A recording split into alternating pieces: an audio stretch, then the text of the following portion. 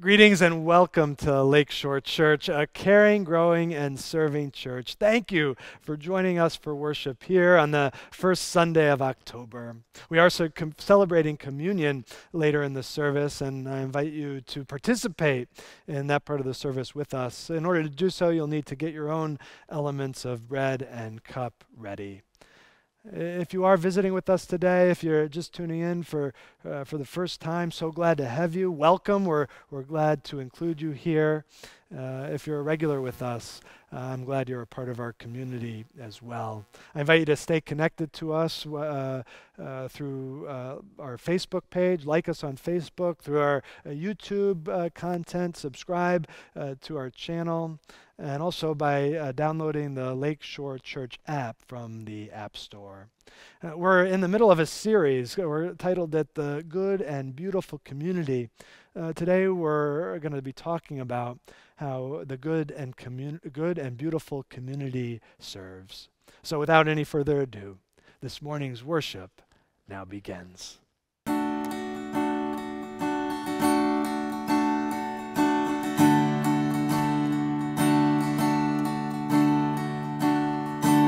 Did you feel the mountains tremble? Did you hear the oceans roar? When the people rose to sing of Jesus Christ, the risen one.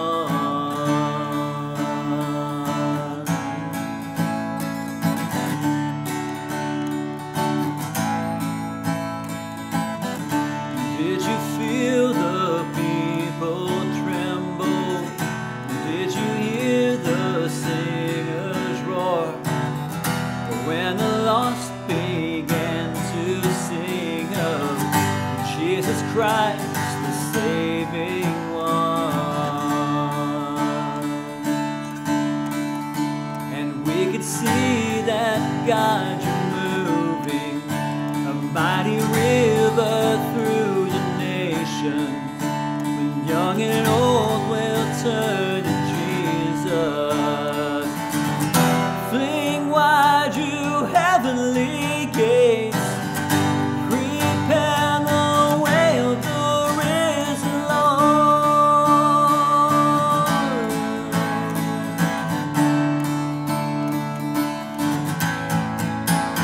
And open up the doors and let the music play.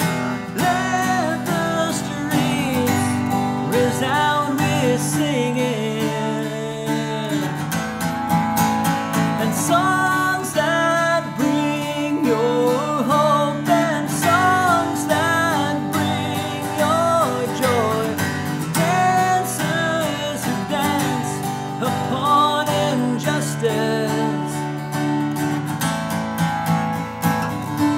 Did you feel the darkness tremble when all the saints joined in one song, and all the streams flow as one river to wash away our brokenness? And we can see that God, you're moving. A time of jubilee is coming, when young and old will turn to Jesus. Fling wide you heavenly gates, prepare the way of the risen Lord. Oh yeah.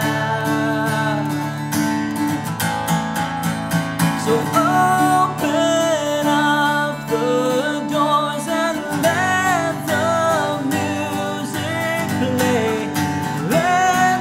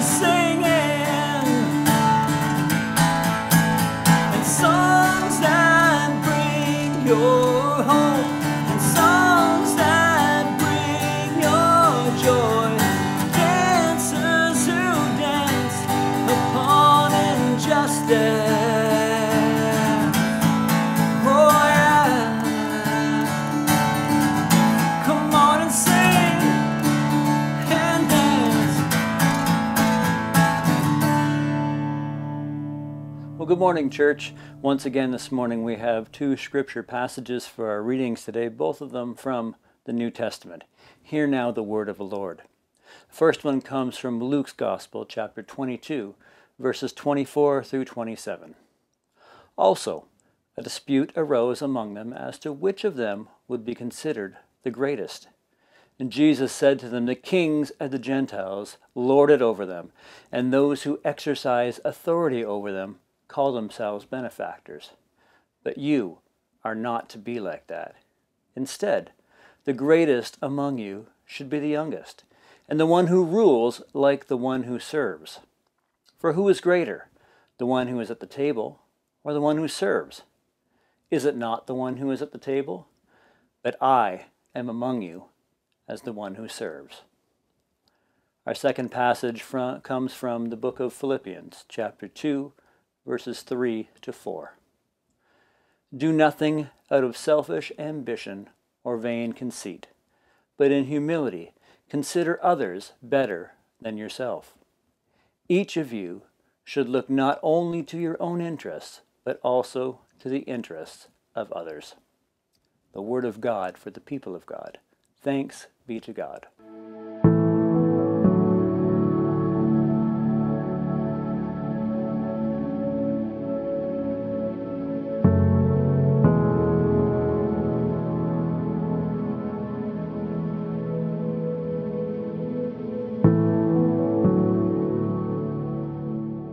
I want to share that verse from Philippians again. In humility, consider others better than yourselves. Each of you should look not only to your own interests, but also the interests of others. I remember this story that was told in my Christian ethics class. There was grave concern at this church over a new member and the risk that he posed to everyone else in the church community. Word had gotten out that this person was HIV positive. This was back in the early 80s when the virus was new. There was lots of misinformation out there about it, and it was known to be a death sentence. There were lots of people who were just uneasy with him at the church. They were worried about contracting AIDS, but the conflict reached a head over communion. This particular church had the practice of a shared cup. Now, there is one cup. That is a spiritual reality, but this particular church symbolized that by having everyone drink right out of the same cup. People put their lips on it, and then the next person did, and the next person did, and of course, there was concern about this. The people were concerned that they were going to get HIV from celebrating communion. People started phoning in to the church's leadership. It was an organized effort, and the general consensus among the church was that this new member should be told that he could receive a wafer, but out of respect and concern for the rest of the church body, he should refrain from partaking in the cup. After all, even though there are two elements, the bread and the cup, our tradition states that as long as you are taking one of the two elements, then you're still in full communion with both Christ and the church. They thought that this was a great compromise and that this would be best for everyone. Now, as the board came together, many of the members were just uneasy. They were worried about what they had to decide. But as they shared the news of all the phone calls they had all received, it seemed like the whole church was on the same page. So someone made a motion that they do what I just described, that they invite this person just to partake of the wafer for the good of the community. And they were about to take a vote when one of them said, I've been praying about this for a long time here before coming to this meeting, and I'm uneasy about this, and I wonder if there aren't some other solutions, other things that we can think of. And they started brainstorming. What if we get a special cup just for him? What if we just move to individual cups? We all get our own. What if we do the dipping of the wafer into the cup instead of drinking right from a cup? And somebody said, what if we just ask him to go last? That way none of us will have to worry about getting his germs. What do you say, doctor? See, one of the board members was an infectious disease doctor. He was on the board of this church. He had been silent through this whole discussion. But after he was asked, he was able to speak. And after he spoke, do you know what they decided to do? They decided that their new member with HIV should be served first. He was the one who was at most risk. He was the one with a compromised immune system. He was the one that they needed as a community to look out for. It wasn't the other way around. They didn't need to protect themselves from him. They needed to protect him from them. In humility, consider others better than yourselves. Each of you should not look to your own interest, but also to the interest of others.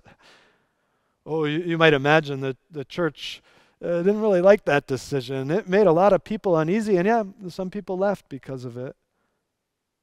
The pressure the board members received after making that decision wasn't easy to withstand. But they stood fast. And actually, it provided the opportunity to help educate all of their members more about AIDS and HIV, and as their heart grew for those with HIV, as their understanding about the disease and how you contract the disease spread throughout the church, it ended up being that a lot of other people from the HIV community started coming to this church. They actually began intentionally ministering to this group. The kingdom of God was served. Our passage today from Philippians blows away a false narrative. It just blows it out of the water. The false narrative is that our own needs matter most. And we accept this narrative because we've been formed for it. Some of you know that before I studied Christian ethics, I studied economics. Our system of free market capitalism is based on this idea that the best outcomes for all of society happen when individuals look after their own self-interests. In 1776, Adam Smith laid this out in his book, The Wealth of Nations. And as he was writing about this theory, he talked about this invisible hand, which was a metaphor for the forces that work behind the scenes in the marketplace, behind the scenes of individual self-interest to bring out the best outcome for all of society. The theory teaches that not only is there nothing wrong with looking out for number one, but that doing so turns out to be the best for everyone. Society's trained us to look out for ourselves, to advocate for ourselves, to compete with others in the marketplace, and to compete with others in life. But this only results in the best outcome for everyone when everyone has equal capabilities and equal access to resources, knowledge, and ideas. That kind of assumption only happens in economic theory. It never happens in the real world. In the real world, the result of a free market economy is that some rise to the top while others are wondering how they're going to get their next meal. That's why churches always and governments sometimes need to step in. We want to help those who need food. I think all in society really have that heart. But if you look at what we honor, at what we do, at what we lift up, you just have to look at those who are at the top. We know the names: Jeff Bezos, Mark Zuckerberg, Warren Buffett. Greatness in our society is defined by power and fame and success. It's defined by big bank accounts and fancy cars. And we don't blame people looking out for number one, chasing after those things. But in the kingdom of God, the truth is that others' needs matter the most. In humility, consider others better than yourselves. Each of you should look not only to your own interests, but also the interests of others. Now, it's not that we have to forfeit our own needs. The passage doesn't say forfeit your own needs. It says don't only look at your own interests. The invitation is simply to take a moment to suspend our natural instinct, that natural instinct to look out for number one. Suspend it long enough so that you can elevate others' interests above your own.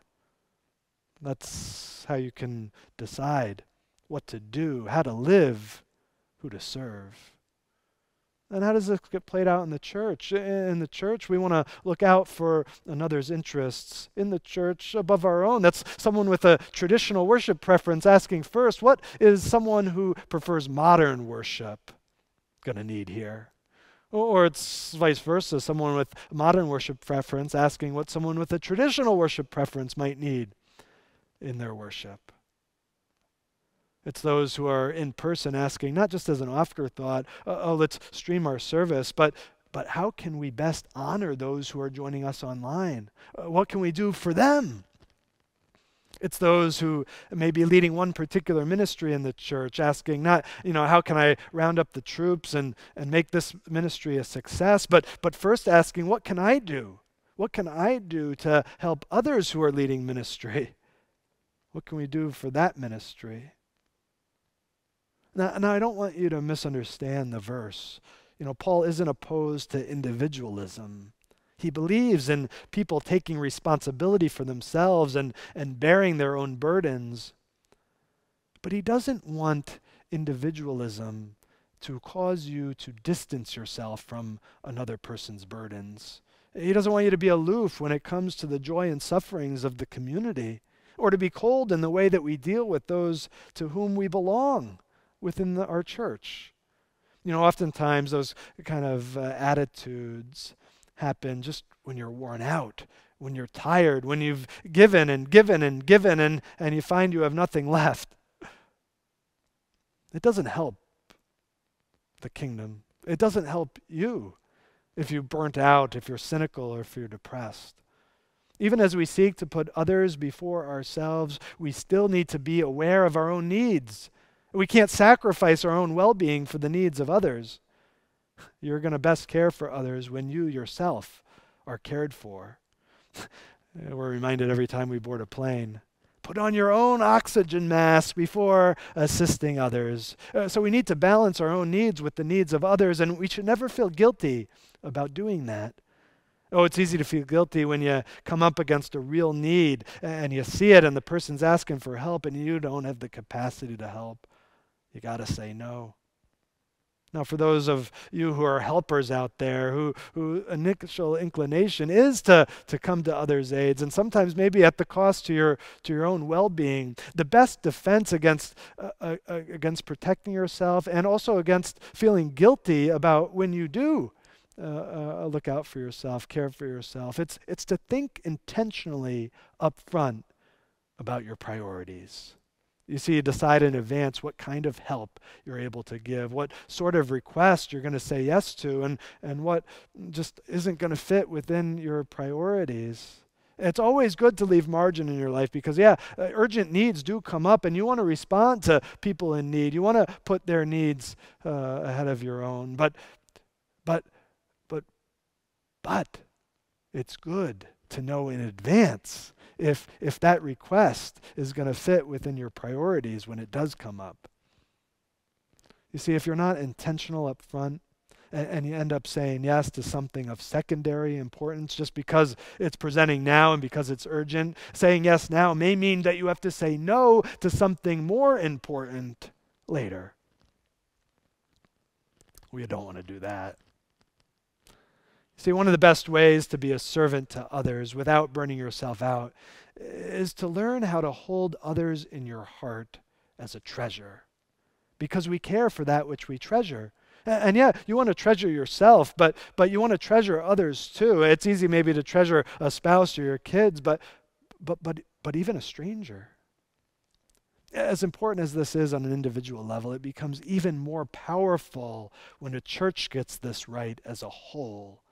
When a church thinks about not how do we treasure ourselves and our own body, but how do we treasure those whom we are called to serve. Tom Duncan, who's a former pastor of this church, he served this church about 15 years ago. He was saying it in this way: the church is unique as an organization because we exist not primarily for ourselves, but for others. The church isn't called to treasure herself. No, we're called to treasure that which Christ treasures. And Christ treasures those who are far from him. Christ treasures those who are marginalized and who are in need. As a church, we're called, yes, to look outward. We're called together, not to serve ourselves, not to be a club, but to serve those who are out there. And our resources, the resources that we have, that are pooled together as a church, the resources of our energies and people, and our resources of finances, and our resources of this building and property, all of that, it's not for us. It's for the sake of the world. And the church is called to give herself away, just as Christ gave himself away. And that even means sometimes that like Christ, the church is called to give her life away, serve, even at the cost of her own self. Are we ready as a church to give it all away for the sake of Christ, for the sake of others, if we are led to do so?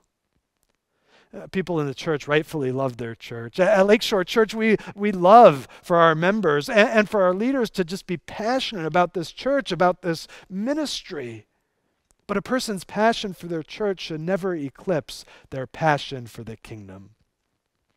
Our author lifts up a statement that was made by Dallas Willard. He's a well-respected professor and author, and Dallas Willard suggested that the most important task of a Christian, especially those who are in church leadership, is this: it's to pray for the success of neighboring churches. I bet you didn't guess that. That's the most important task. But I get it. Churches aren't in competition with one another. Too often we think we are. We think we are, but we're not. I was blown away recently when I asked someone who was visiting our church. I said, "Hey, what brought you in today?" And they shared that they were church shopping and that they had been to another church in the neighborhood, and that the pastor of that church, when hearing what they were looking for, suggested that they come see us. Wow, isn't that the kingdom mindset? When we pray for the success of other churches, that's what puts us in sync with the kingdom of God. Despite what the values are in the American marketplace, we aren't competing in this Christian marketplace, seeking to win over the most believers to form the best church in town. We're called to serve. We're called to reach out to those who don't believe for the sake of the kingdom, not for our own sake as a church. Yeah, it may sound peculiar to those outside the church, but no, we're not competing with the church next door. Yes, we want the church next door to succeed. Maybe all this is peculiar, but then so too is Jesus, who says that the greatest is the one who serves. By faith, we know that Jesus, the Son of God, he is the greatest among us, but by his example, he chose to take that greatness, to surrender it, and to be our servant.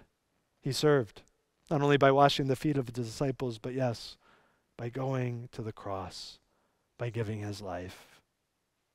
Like him, we too can be great when we treasure others above ourselves and we seek to serve others rather than serving ourselves. In humility, consider others better than yourselves. Each of you should look not only to your own interests, but also the interests of others. May we take this treasure and may we own it in our hearts so that we might be called forth to serve those in need. In the name of God, Father, Son, and Holy Spirit. Amen.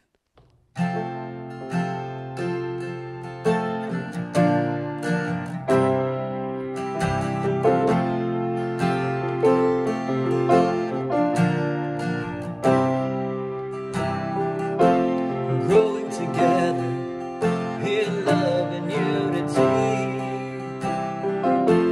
learning to worship and serve community, loving our neighbors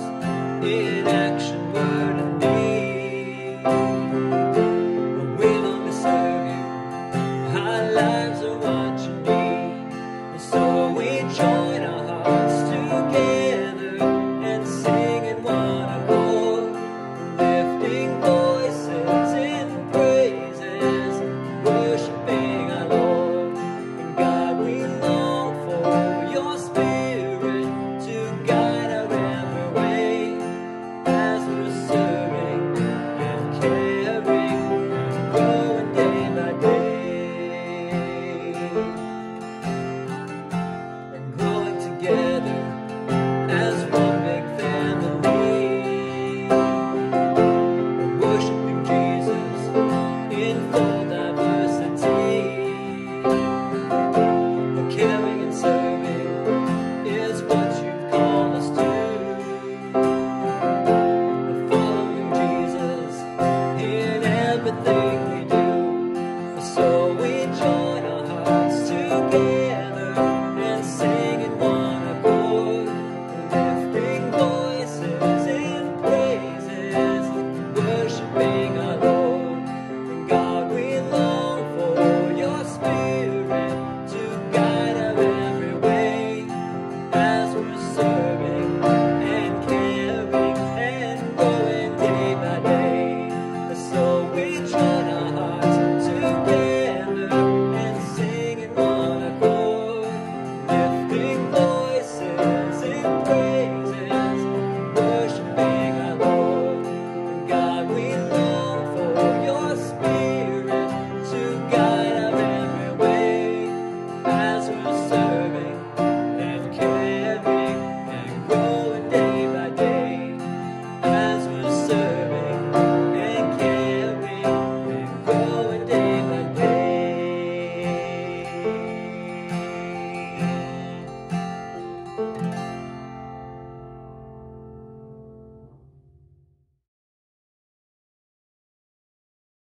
We've now come to that time in our service where we're able to celebrate communion, and we're celebrating this in the sanctuary today during our sanctuary service, and we celebrate it here during our pre-recorded as well.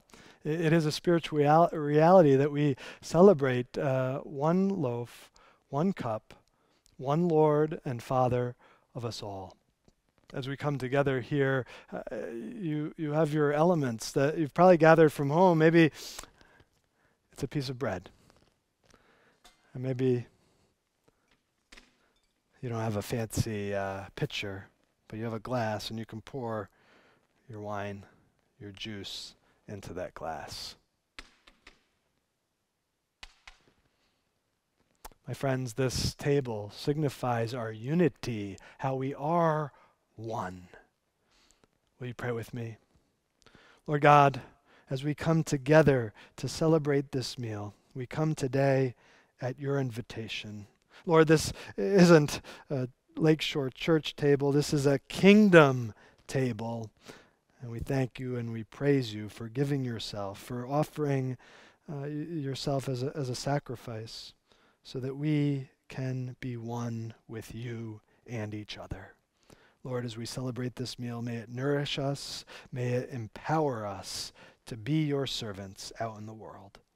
We ask this in the name of the Father, the Son, and the Holy Spirit. Amen. It was on the night of our Lord's arrest that he took some bread after breaking it and giving thanks to God. He said to his disciples, "Take and eat. This is my body given for you." My friends, the body of Christ broken for you.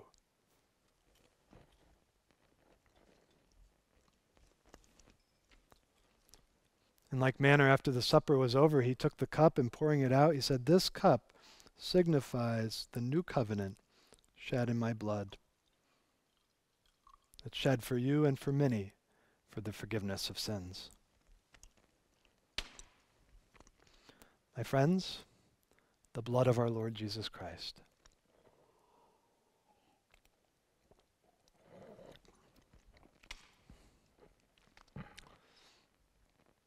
Now, let's come together as we pray together our Lord's Prayer.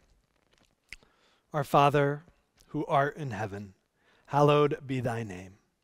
Thy kingdom come, thy will be done, on earth as it is in heaven. Give us this day our daily bread, And forgive us our debts as we forgive our debtors. And lead us not into temptation, but deliver us from evil. For thine is the kingdom and the power and the glory forever. Amen. Amen. It's always great to be able to share a time of communion and remembering the Lord and the sacrifice that was made for our sins. And even though we're not here in person, it's great that we can celebrate communion still together in this way.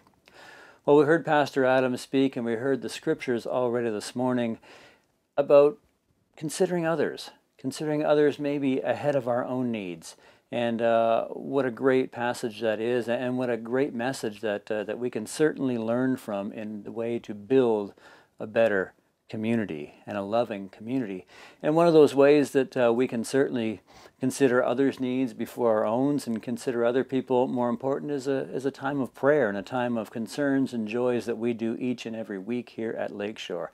And this is something that's vitally important to us. And again, if you have any that you want to share with us this morning, if you're on Facebook or YouTube, you can drop it in the chat. Otherwise, you see the information on the screen. You can text, you can call the church, you can email us, and we will certainly be holding you up in prayer and rejoicing with you this morning and throughout the coming weeks. Just a couple things that we do want to share with you this morning. Last week we mentioned Jim Cherniak, who had entered hospice care, and actually before it broadcast last Sunday, Jim had passed. Jim is Cheryl Smark's brother, and so we do keep his family and Cheryl and Steve and all the rest in our prayers this morning as well. Also for Gail Estee, Sue Gedicke's cousin, she is in the hospital with end-stage cancer. And so we hold up Sue and her cousin and her family in our prayers as well, and ask that God's peace and strength and comfort just be with them all as well. For these concerns and these prayers this morning, we lift them up and say, Lord, hear our prayers. Joys this morning, we have one that we want to share with you. Kathy Nayart, the friend of Sue Gedicke, is cancer-free after many rounds of radiation. So Kathy, we rejoice with you this morning. We are praising the Lord that you are cancer-free, and we just ask that God will continue to be with you and continue to strengthen you along your journey. For this joy and for all the other ones that you have sent in and the ones that you hold in your heart, we say this morning, thanks be to God. Amen. Always a great time just to come together in prayer and to share with each other.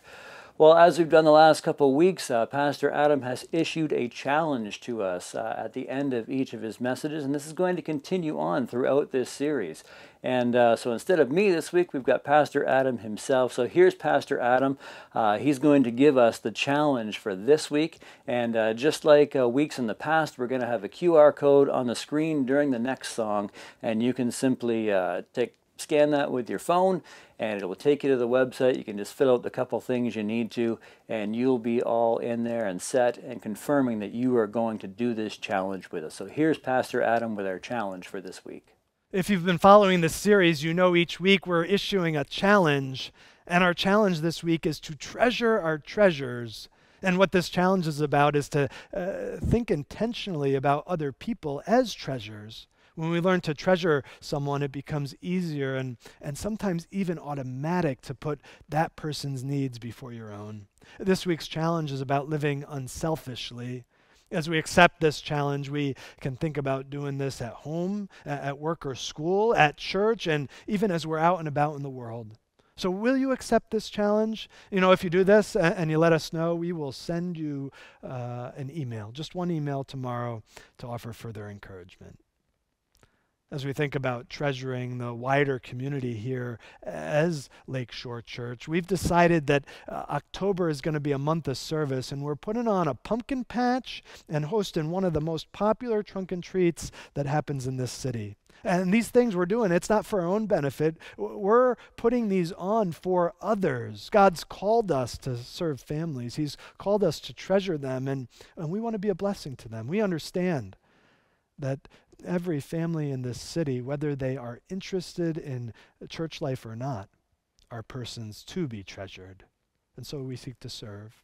I want to encourage you to get involved in these efforts. Help us out as a church as we serve beyond the walls of this church. And certainly, if you sign up to help with any of those two things, you're going to be fulfilling, at least in part, this week's challenge to treasure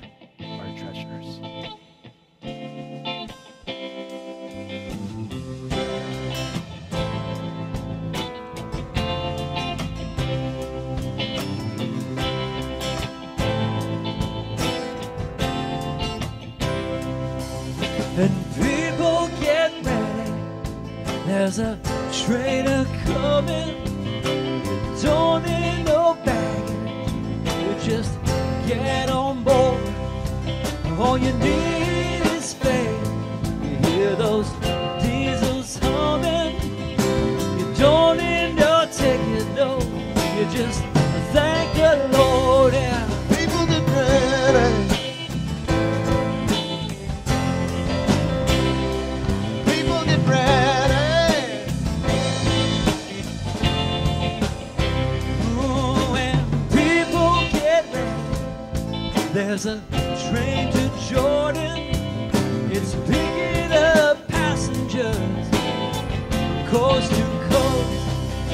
And faith is the key that opens doors to board them. There's hope for all among those who love the most. And there ain't no room for a hopeless sinner with a hurt on mankind just to save his own. And how many are those whose chance gets grow thinner, and there is no hiding place against kingdom's throne. Yeah. People get ready. Oh, you got to get ready. People get ready. Oh, come on, get ready. Yeah. People get ready. You've got to get ready. People get ready. Oh yeah, oh yeah.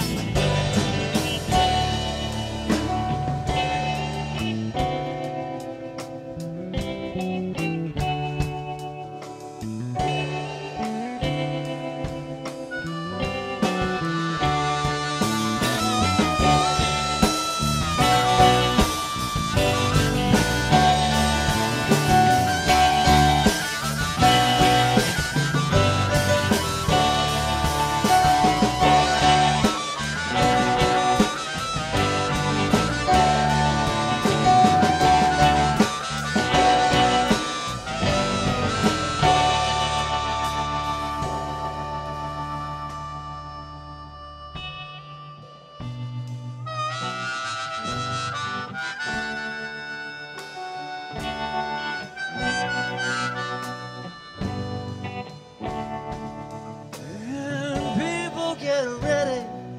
There's a train a-coming. Oh, you don't need no baggage. You get on board. All you need is faith. You hear those diesels humming. Oh, you don't need no ticket, no. You just thank the good Lord.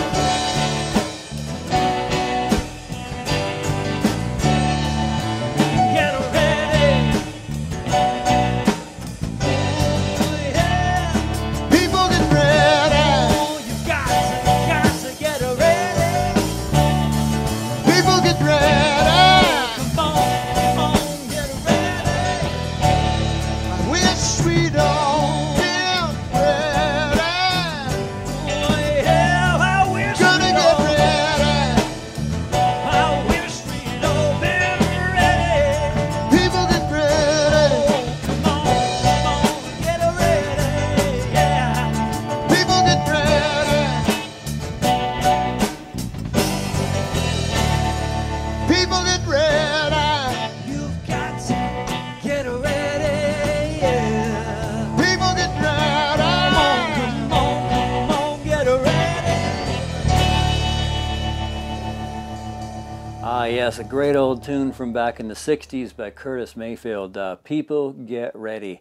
And let me tell you, the time is short, and it's our responsibility to be out there witnessing and sharing the faith with others because we love them, because we care about other people. Just exactly what we've been talking about today in building a great and beautiful community. Thanks so much for joining with us this week. We're so glad that you've taken some time to tune into this broadcast, to share communion, to share scripture, and share song together. We're so grateful, and we consider you a part of our church family. Thank you to those who are continuing to faithfully support by plugging in and getting to work at all the stuff that's going on. We've got lots of great things coming up, as Pastor Adam has already shared. Ways for you to plug in, ways for you to get involved in ministry here. Also, thank you to those that are financially continuing to support the work of the ministry and making all of this possible so that we can indeed care about our community even more.